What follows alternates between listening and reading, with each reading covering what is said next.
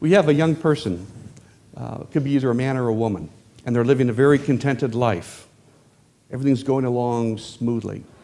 And then something happens where they're yanked out of that contented life, and they're faced with a call to adventure and to something totally outside their experience. And at first they don't want to go. We'll call this refusing to go on the adventure.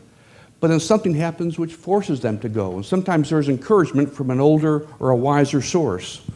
And eventually the patient goes, or our hero person goes, and they encounter conflict, and they encounter ordeals.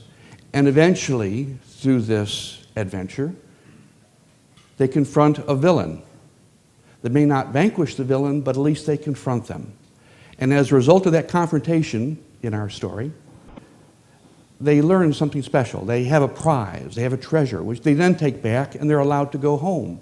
So they resume their normal life, but it's not the same as it was before. Something has changed. They've learned something. They've grown by that experience. So that's the basic outline of the story without names or context. Does anyone know what story this is? Lord of the Rings? Sorry? Lord of the Rings? Possibly, yes. Yes, the answer was that the suggestion was Lord of the Rings, which was a very good answer. The hero's journey. The hero's journey. Let's come back to this in a minute. Let's not talk about our patient, our tinnitus patient. They've been living a contented life. Suddenly, they're yanked to a situation where they're faced with an ailment that they can't deal with. There's no quick cure, and what remedies are offered don't seem to solve the problem. This is a psychologically dislocating experience. And as a result, they tend to just throw themselves at the healthcare provider saying, "Cure me," which, after all, is the American way of health care, right? We generally go to a doctor so that he can quickly diagnose us and quickly give us a treatment. And usually that treatment's in the form of a pill. So you take the pill and you are better and life goes on. But in this case, our tinnitus patient does not have that option. So how do you get over that hump? And I'm just sharing things I've learned from others in support groups and others. Of course, the healthcare professional does his job, or her job. That involves validating the patient experience, telling them they're not going crazy. That helps. Educating them on the nature of the condition of tinnitus or hyperacusis, and primarily that it doesn't by itself pose any serious threat. There's no life-threatening condition to it. And then offering treatments. That's what the professional can do. That's what you do. Now, I'm a lawyer in my day job when I'm not serving as chair of the ATA. So I think in terms of contracts. And an effect I've seen to be helpful is to make a contract with the patient, a compact, where you say, those are the things which I'm doing as your healthcare provider, but I need something from you. As you're part of the deal, you need to be persistent in the protocols I give you. You just can't give up. They don't seem to work right away.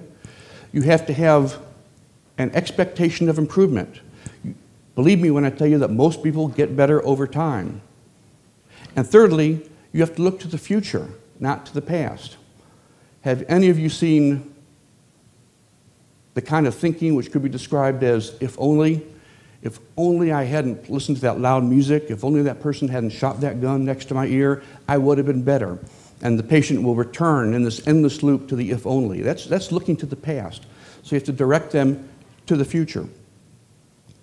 And the future is how I can contend with tinnitus and how I can get on with the normal activities of my life with tinnitus, my dreams with tinnitus.